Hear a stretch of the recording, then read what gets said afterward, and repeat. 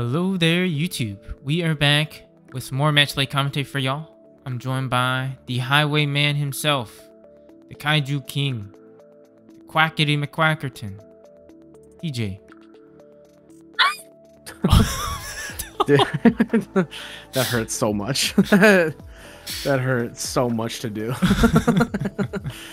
I'm gonna take 5. You got this. All right. Well, we got some matches over from Dean's Dugout for y'all. If you folks don't know already, Dean's is the local card shop that we go to every Sunday for Digimon. Pop off about 12:30 p.m. So if you're in the Chicagoland area and want to check them out or just come hang out with us, we're there every Sunday, like I said, in Naperville, Illinois. Dean's Dugout. Check them out. Great shop, and we would love to see you guys there. But today's matchup features Arby, who is playing 7th Grade Demon Lords on the left, going up against Stack, who is playing Ragnaloard. It's been a while since we've seen Stack on cam, so it's always a fun time seeing the boy there. So hopefully you guys enjoy this matchup. Before we hop into the round itself, make sure you hit that like and subscribe button if you appreciate the content, because we definitely appreciate you guys. Check out our socials, which are linked down in the video description below. Includes our Instagram, our Twitter, our Discord, all that good stuff. The Discord, once again, is the best place for you all to find the deck list of our players. So please, if you're looking to see them, just hit us up there. It's the easiest place for us to get them to you, and there's also a lot of good discussion going on there too. So feel free to check those out. And lastly, just check out, if you're interested, how to become a member, because it is great to see sort of that community grow, and we are definitely cooking up some exciting things for you guys there too. So check that out. As I said before, instructions are in the video description. So without further ado, let's hop right into the round over here. So this should be a neat one, because Ragna kind of just tells Demon Lords, hey, I don't care what you do, man. You know what? Normally you don't care what I do. Guess what? I don't care what you do. I can taste your own medicine. I also just want to say this now. I'd like to apologize to all my Demon Lords apologists out there. I understand that I may have upset some of y'all with my harsh, but admittedly, let's be honest, fair comments about Demon Lords over the past week and some of the recent videos. I did not mean to harm you or your perception. However, I still believe what I said. Roll Tide. All right. Hook 'em horn. So, hook 'em horns. So we see pretty good starts though. I mean, Stack instantly climbs to a 5 in the back, gets some good search with the Ludo. Arby already getting his gate going, got a creepy tucked. That is quite the hand in Arby. Yeah, it's looking a little tough actually. Not really much removal here. With X, that's interesting. When you did that accent just now and you were talking about demons and all that, yeah, you reminded me of Rob Pattinson when he was in The Devil All the Time with Tom Holland. You sounded exactly like him. That's funny. That's funny. But we see Stack push up. He drops the, I believe it's a Zuba. Yeah. Tucks so it does the underneath. effect. Yeah, to reveal top 3, can place them in any order on top or bottom, and then tucks, and then gains 2 memory when it gets tucked. Go super eager. Pay 1 to tuck that, which I believe gives him plus DP. I believe. If I do recall correctly. Or no, sorry. It's plus 4 KDP. Plus 4 KDP. So it's basically like a plus 6k boost, which is insane.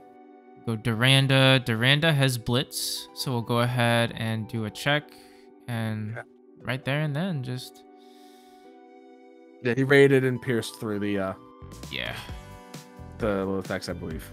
And then 2 checks because of the Dura effect. Yeah, the Dura effect before he went Duranda. Yeah. Yes, So sir. pretty Yes, sir. solid start by Stack. I mean, he's already got his level 6 established. Bielsa is tough. On Duranda play, gave him sec +1. I don't know what gave him sec +1 there actually. I have no idea. Doesn't something trash or no? Oh, he trashed top because he Yeah. redirected. Yeah. You're right. Sorry. Yeah, Dura's inheritable. So Bielsa will come out, will D-Digi and go ahead and rush swing over the Stack, which is a good play on Arby's part because Stack now essentially just has to rebuild. rebuild his now stack. Arby will just put the Beelzemon into his security, but does not have a Lucy Chaos mode to Evo into, looks like. Speaking of Lucy Chaos, though. Yeah, he does. Next set. Dude, I'm so excited, finally. I'm just not excited to see Lucy X in this deck. That's gonna be Lucy scary. X. Yeah, it's gonna be scary in Demon Lords, but I'm so excited to play just like Lucemon, like Lucy Control. Yeah. Like Lucy Tribal. Like fun. I've been wanting a Lucemon deck since BT7, since the moment I looked at that secret Lucemon. And like now that we're finally like here, like we have like enough cards for a full deck for it. We have our Satan mode finally. You know, 18 sets later. Only one of the most iconic Digimon and enemies in the Digimon world, you know. Like such a cool card. And then Lucy X. Lucemon X for Antibody is insane. Yes. An insane card. Crazy card. Yeah. But Arby is just resolving some effects. He ended up tucking a Levia from trash underneath his Demon Lord stack after the Lucy left the field. Right now he's just considering what he wants to do. It is a little tough because his hand seems a little kind of gummed up. I feel like BLs is not a bad option here. You just play him out. You do a little bit of milling. Rivals is a good mill hit. And then you can just swing it with Rush. Not a bad thing. Yeah. Yeah, just chilling. Big chilling. Also, might as well just get some swings in while you can, because once Ragna hits the board, which stack is already threatening now, then it is a little tougher for Demon Lords to do stuff. Ooh, a Levi X. Yep, just grab that. We'll tuck the card back into here. And this way, Arby has recovered all the way back up pretty well. Does put a card into his gate sources, but still no chaos mode. Kind of crazy. It looks like he has one in hand, but he has to Evo from trash. So. Yeah. All right, so Stack will push up his Durandamon. Will yeet the Spadamon to gain a memory. Tuck a Dura underneath. Which that does give Stack +1. And he has the ability to trash security. We'll go ahead and place a Zuba Eager as well. Yep. We'll swing Duranda here for... He'll raid into the Lucy. We'll trash the top card of security and then do 2 checks. Wait. Does it at Heavens, but he's bigger. He's 18k yeah. right now. Because big guy. Well, yeah, I mean, Zuba Eager just gives +4k when it gets tucked and then has a +2k inheritable. So it's literally just says, hey, I'm going to give this guy +6k for the turn. It's so nasty. It's so gross. And then we'll just go ahead and just tuck a Raiji, rather, to give some protections here. And I mean, Raiji's a fantastic card. The fact that it's just overall, like, when it would leave the battle area, no matter what, be it by battle, by effect, whatever. Well, there's a chaos mode. Yeah, Stack. We'll go ahead and take the chip. Arby will recover here. Which I think is smart. I don't think you want to lose your Raiji. Yeah. Although we see what Arby's about to do. Yeah. So that Raiji is going to go bye-bye anyways. Which is pretty tough. But I mean, good call for Arby. Like teching in the Heavens. I know it's a more recent addition. Heavens is a good card. Yeah. And I mean, it makes sense. I mean, with the Lucemons, the Shotos he's running, Lucy Chaos modes, DP reduction is just I forgot one of the about strongest forms of removal. Yeah. Yeah, he has access to it much more consistently right now. Stack just doing some setup. Dude, I'm so excited for Lucemon. I'm just thinking about all the alternates I have in my binder, and I'm just like, yes, finally. It's your time. My poor financial decisions have manifested. Alright, so we see Stack just Evo, choke Arby to 1, and calls it a day. Pretty good. So good. Lucy will get popped. We'll be able to play out a Demon Lord from his trash here by bottom decking a Lucemon. He's got pretty good options here. BL's is not bad. You Digivolve. Yeah, it looks like he has a Gudo in trash already. I feel like he'd probably just play Creepy here, no? Creepy or Levia? I was gonna say Levia's not a bad choice. Creepy's not a bad choice. Oh, you know what? His deck is really low. Yeah, really low. I feel like Levia would have been a decent option too. Yeah, just to Get pop some it. pop I don't and think it had memory any game. protections. Ooh, Yeah, a little bit extra. Remember to work was never bad. That's why we were counting. That's why we were counting. Oh. Bring back the Bielsa X using the rivals. Bielsa X, in theory. Just trash Russell security. Yeah. Yeah, you vote for 1. Trash Russell security there. Yeah, that's pretty good. But I don't think. I mean, can Arby calling here? He would have needed the X-Antibody in theory to swing with BLs and then go into X, but yeah. Does decide to just choke to 1 here. Looks like he grabs any cards back. He just clears his board there. Yeah. Which is interesting. I don't know why. Oh, okay. Now he's tucking. Wait. Okay. Stack will use the option. Go ahead, tuck something underneath. I don't know why he tucked. I'm confused. Did I miss something with Arby tucking? Unless he forgot to tuck earlier when Lusa. Oh, he forgot to tuck earlier when Lusamon left the board. That's why. So he was just catching up there. That's all it was. Yeah. But I think Stack is in a little bit of a tough position here just because Ragna still takes a lot of time to build, and as we see here with the Levia coming out, well, you know, you do get to pop everything. Stack does activate some effects, which allows him to play Bryway Ludra back out, which is not bad. Not bad. You get that guy on board. It's pretty sticky, but okay, let me just go ahead and Biting Crush. Yeah, that's tough. Actually, was Bryway Ludra already on the board? I'm just confused how he got there.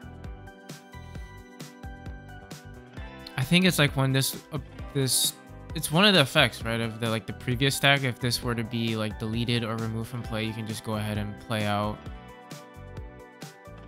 a level 6. I don't know. I'm not too familiar with Ragna's stuff. I don't know. So I don't know what just happened. there. It looks like Stack scooping though. All right, so we go game 2. I don't know. Whatever happened, happened. If you know what happened, let us know in the comments below because I blinked.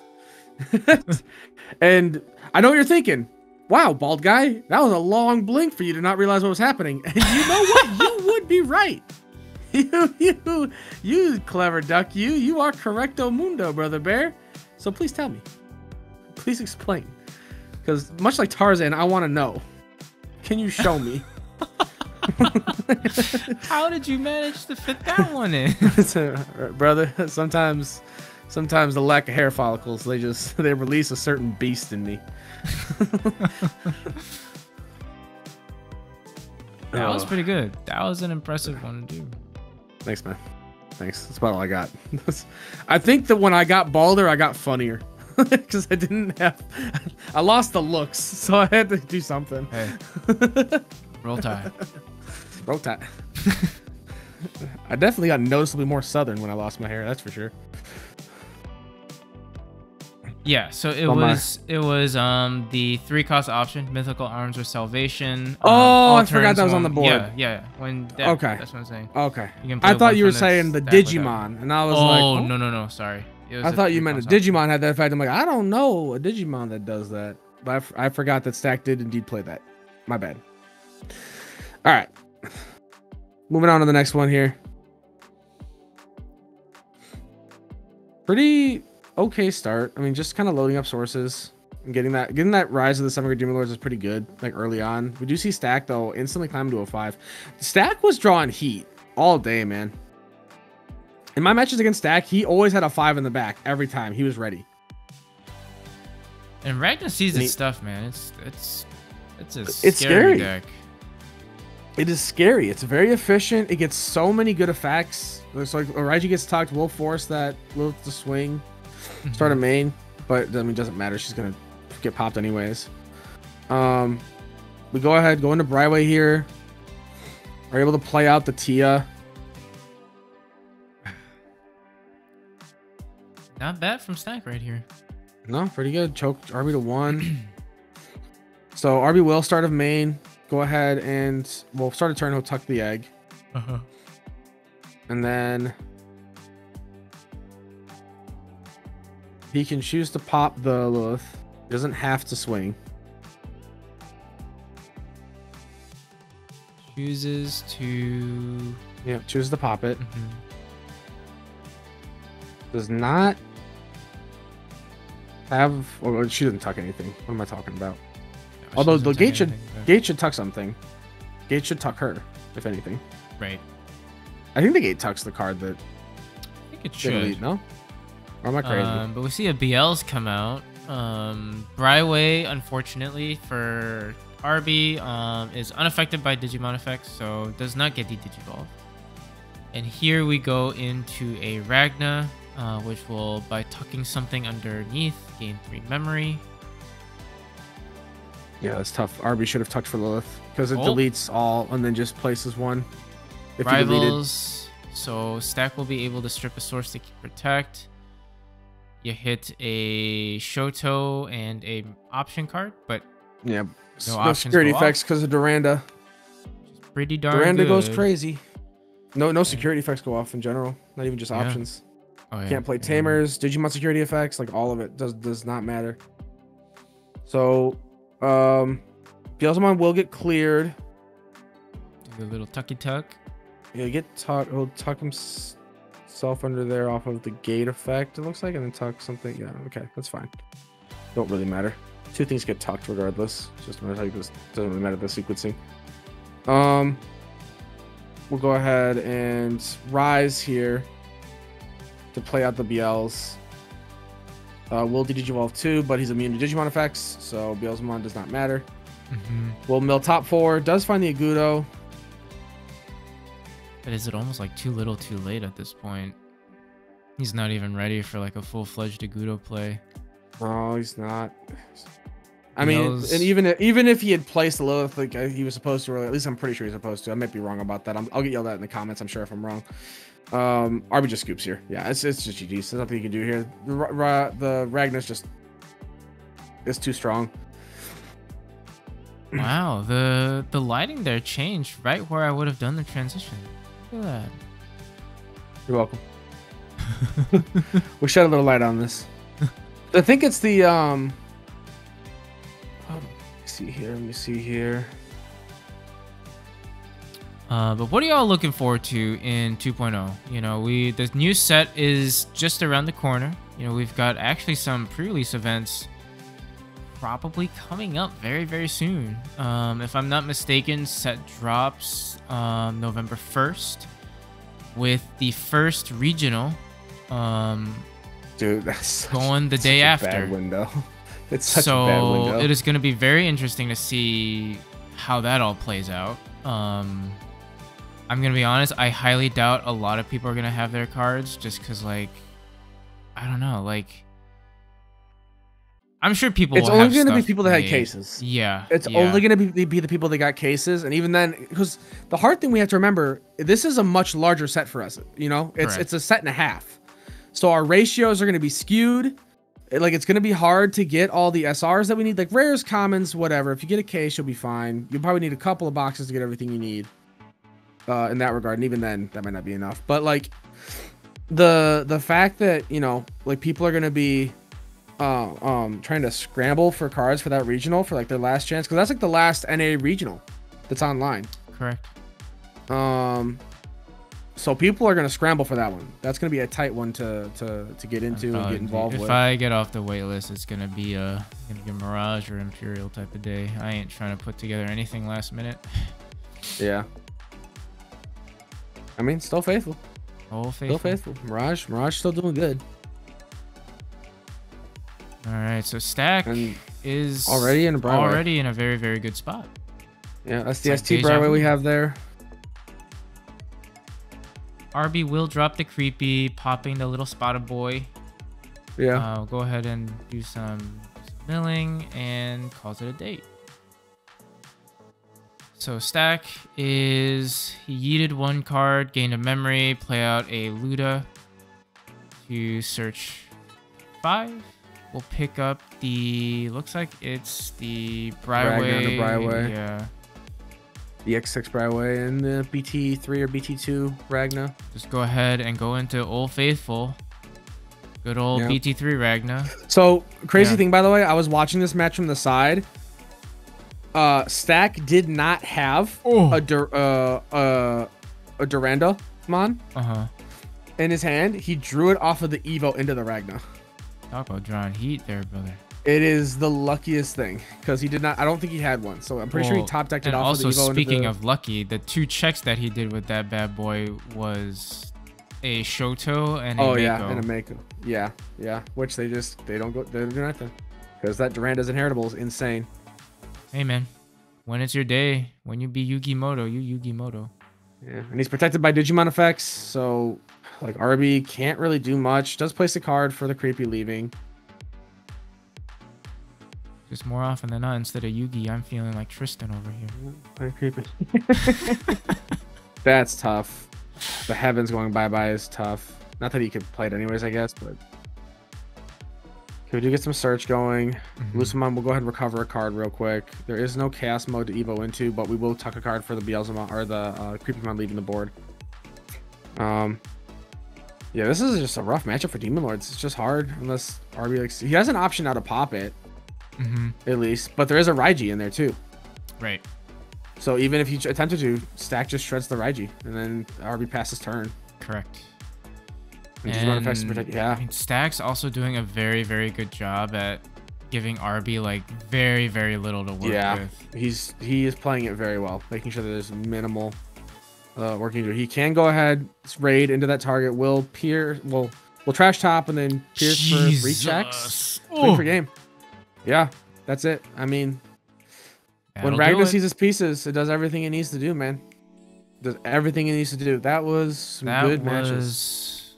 That was a clean Ragnar game. So shout out to Stack, who, spoiler alert, eventually actually won locals this week. So congrats to Stack. Yes, he did. Yeah, he bought me in the 3rd round. It was me and him. I got a 2nd though. We take that. But yeah, hopefully you guys enjoyed it. Definitely some interesting things there with both of these decks, and Ragna, low-key, I think very much slept on in this meta. It can do a lot of crazy things against a lot of top-tier decks, so definitely not something to just kind of brush off. Ragna is to be taken seriously. But hopefully this video convinced you of that. So let us know what you guys think in the comment section down below. Like I said earlier, let us know what you're looking forward to building in 2.0. There's a lot of stuff that is going to be very exciting to see, and a lot of stuff that is going to be nice to like get on the channel and kind of refresh all of us, because we feel like I've been stuck in like EX-07 for God knows how long now. Which is funny because it really hasn't been around that long, but it just also did not change the meta like drastically enough to do anything. It's kind of like how EX6 did it, I think. Which, I mean, I think is like technically like the whole point of these like supplemental sets. It's not supposed to like fundamentally change the meta too much. Yeah, it's just a couple of cards here and there that are pretty fun. Maybe a couple of like new decks that you can mess around with, but nothing too drastic. Right. But yeah, should be exciting as we start to see some more and more stuff roll out, and as we start to see the sort of beginning of a new chapter in our meta. So stay tuned for all of that. Let us know what you guys think in the comment section down below, and hopefully catch you on that flippy flip. Bye bye.